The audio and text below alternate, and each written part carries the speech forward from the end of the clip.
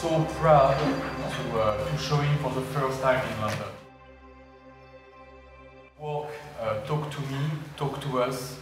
His personality is unbelievable. So it's an honor to do this show today. So first we have Zumrutoglu, who is the artist. This is his first UK solo exhibition, and we have been representing him since our opening in June of this year. Linda Torrey will be sharing her insight into this exhibition and its relevance in today's art world. David Bellingham is the Programme Director, the Master of Arts in Business at Sotheby's Institute of Art here in London. I'll ask my first question to Zumrutoglu. So please, can you tell us a little bit more about this exhibition, Mirror of Darkness, and what it's about? It's a biography of Joseph Conrad, and then when it comes together with John David's exhibition proposal, it all came together and lead me to produce all these works. Thank you.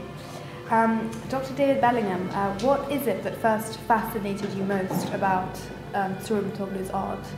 It's a kind of rejection of too much representational form in order to incite a sort of sense of chaos in the work. If an artist rejects form, they incite chaos. Something always different about Zumrutoglu's work, which is a sign of a good artist as far as I'm concerned. It's not just derivative of earlier artists' styles. But what really was apparent is seeing these in the flesh. They're really, really 3D. I mean, just looking down that line of paintings, I can see very large lumps of paint sort of actually projecting from the surface. These are bold, confident paintings. I suppose the more you get to see it and the more you get to speak to him, which is this surrealist tendency. They're very dreamlike and they affect your subconscious. Going on there with like a surrealist strategy, which is about the fact that we see these weird, often quite frightening forms and they hit our subconscious and it makes us feel better. It's like a cathartic moment when we wake up, as it were.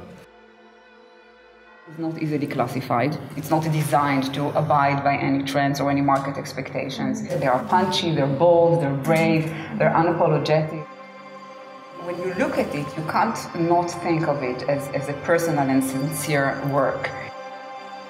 And part of the reading of those paintings, as I think they should be of Zumrutoglu's, is gradual unfolding of these layers of quite secret meanings that you see in the works. And I've begun to kind of feel this coming through as the more I look at the work as well. So it's not just a gut reaction, Zumrutoglu's work. I have found that as you investigate it, there's a lot more underlying meaning to it.